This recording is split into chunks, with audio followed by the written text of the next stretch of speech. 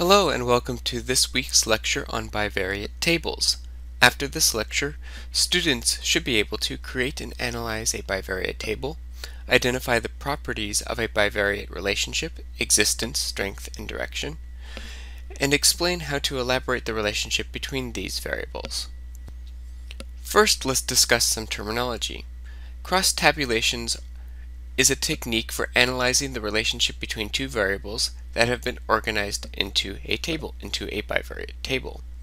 Bivariate analysis is the method we are using to detect and describe the relationship between these two variables, and the bivariate table is a table that displays the distribution of one variable across the categories of a second variable. Again, a form of this cross-tabulation. Cells can be frequency, percentage, or proportion.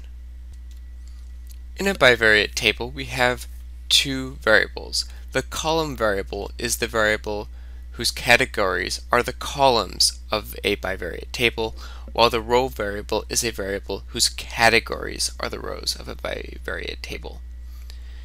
Cells are the intersection of a row and a column in a bivariate table and can be frequency, proportion, or percentage. Finally, the marginals are the row and column totals in a bivariate table. So let's take a look at what this looks like in an actual table.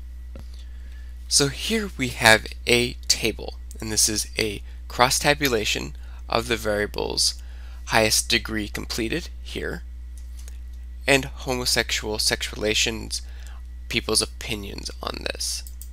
So here we have our column variable here, the respondent's highest degree of school completed. And here we have the row variable, which is the respondent's attitude or opinion on homosexual sex relationships. Each of these is a cell. So the intersection of less than high school degree and always wrong is a cell. High school and always wrong is a cell. Junior college and always wrong is a cell. Bachelor and always wrong is a cell. Each of these is a cell. And this table here has already calculated both our frequency here as well as our percentages here. So that's already done for us. It has also provided us the marginals. So here is the row marginal, and it has the total for people who believe that homosexual sexual relationships are always wrong, people who think it's almost always wrong, sometimes wrong, and not at all wrong. You can see the frequency totals here. We're going to ignore the percentage totals just for a moment, and I'll explain that later. And finally, we have the total number of respondents in this study down here in this corner. And here we have the column totals, or column marginals. So here's again the frequency for each column, so less than high school, junior college, bachelor, and graduate, as well as the total percentages. And finally, again here, the total for the entire table. This is the total number of respondents, or the N for this table. And so when we look at these tables, we are going to be looking at either column percents or row percents. We use column percents if the column is the independent variable, if it's the variable that is doing the explaining. And we calculate these column percents using the cell frequency divided by the marginal frequency total for that column. Row percents are used if the row is the independent variable and are calculated using the cell frequency divided by the marginal frequency total for that row. So again, looking at this table, you can tell that we are using column percentages or column percents because 100% is down here at the bottom of the columns. And if you add up the percentages for, say, less than high school, you can see that 55.6% think that homosexual sex relations are always wrong, 5.1% is almost always wrong, 6.1% is sometimes wrong, and 33.3% is not wrong at all. If we add those up, it'll be 100%. And so whenever we're looking at these tables, you can tell which we're using, whether it's column percent or row percent, by looking at where the percent totals are. So here at the bottom, we know that they are column percents because we see 100% at the bottom. And so what this says is that rather than saying that 55.6% of people who always think that homosexual sex relationships are wrong are in high school or have less than a high school degree, we are saying that 55.6% of people who have less than a high school education believe that homosexual sex relationships are always wrong. And we calculate this by taking the frequency here for this cell, which is the intersection of less than high school and always wrong, and dividing it by the total marginal frequency here. So 55 divided by 99 is going to be 55.6%, or 0.556 if we were to actually calculate that out as a proportion. So that's how these row and column percentages work. So let's review a little bit about variables. Our independent variable is going to be the cause. It's usually going to be shown in the column as it was in the previous table. And our dependent variable is the effect and is usually going to be shown in the row of a bivariate table. In addition, we have what we call extraneous variables. And these are variables that influence the independent and or the dependent variable and impact their relationship. And so we have two types of extraneous variables that we need to worry about. Intervening variables go between the independent variable and the dependent variable and mitigates the impact of the independent variable on the dependent variable.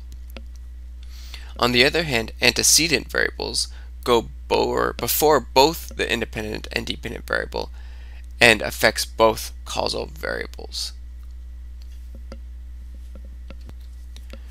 When looking at bivariate relationships, we need to ask three main questions. Is there a relationship, first off?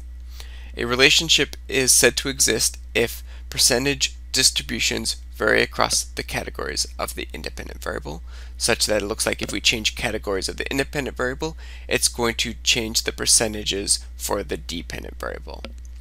The second thing we need to ask is how strong is this relationship? The strength of the relationship is determined by the difference in percentages across the different categories. So how much or how strong that relationship is depends on how different those percentages change, or how much those percentages change. And then third and finally, the direction of the relationship is important. The direction is positive if both the independent variable and dependent variable move in the same direction, so that if the independent variable goes up, the dependent variable also goes up. But also, if the independent variable goes down, the dependent variable goes down. So whether the variables go up or down, it's a positive relationship if the variables are moving in the same direction. On the other hand, negative relationships are relationships where the variables move in opposite directions, such that if the independent variable is increasing, the dependent variable will be decreasing. If the independent variable is decreasing, the dependent variable will increase. So the variables are moving in the opposite direction. So here we have an example. Here we have, again, column percentages here because the total here. And that means that it is likely that race is going to be our independent variable and that our dependent variable is going to be home ownership. And so this table looks like it's looking at the relationship between race and home ownership. And we need to take some time to look at this table and figure out what's going on, but we also should consider what are some potential extraneous variables. Things like income might be an intervening variable that might come between your race and whether or not you own a home. So your race may impact your income, which may impact your home ownership. So that might be an intervening variable. We might think of other intervening variables such as where you live, right?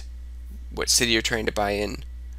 But we could also think of some antecedent variables, such as your family's wealth that you're born into. If your family is wealthier when you're born, you're more likely to probably be able to own a home. And so there's different variables we might want to include in our analysis that might impact both race and home ownership, such as family of origin, but also things like income, geographic location, etc.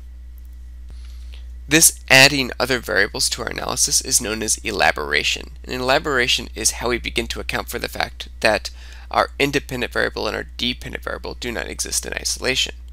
Looking back at the relationship between race and homeownership, these do not exist in a vacuum. Different places have different housing prices, different occupations have different incomes, different racial groups have different incomes, people are born into different family statuses and different wealth, people have different educations. All those things are going to play into the relationship between race and homeownership.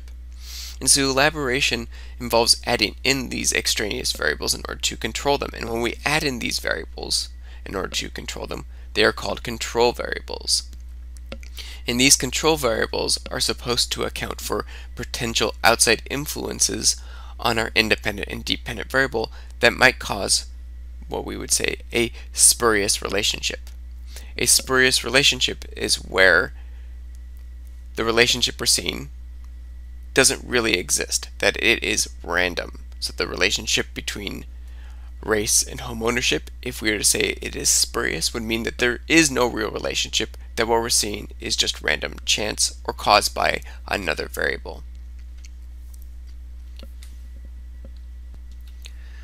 Conditional relationships are when a bivariate relationship differs for different conditions of the control variable.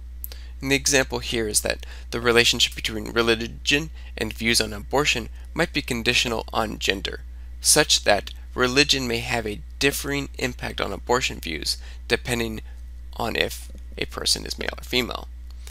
Elaboration is great, but it has its limits. One of the issues is that our society and social interaction is so complex that we cannot possibly account for or include all the potential extraneous variables. Therefore, we must carefully pick and choose which control variables we want to include in our study. Alright, that is it for this week. Thank you everyone. I hope you have a good rest of your week, and I'll talk to you next week.